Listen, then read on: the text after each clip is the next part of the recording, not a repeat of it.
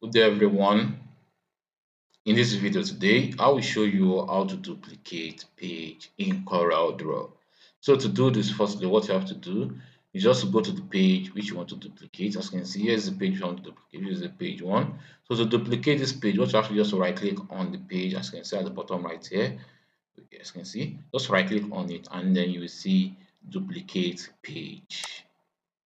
As you can see, insert new page before selected page, after selected page. You can select any one of your choice.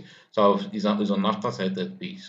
So copy layer, as you can see right here, copy layers only, copy layers and their content. So you just have to check this one. So you to copy the content on the page. So when done, click on OK to continue.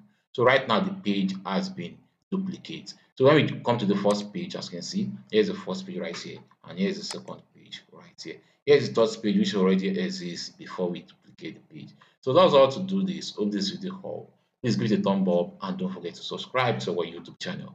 See you in the next video.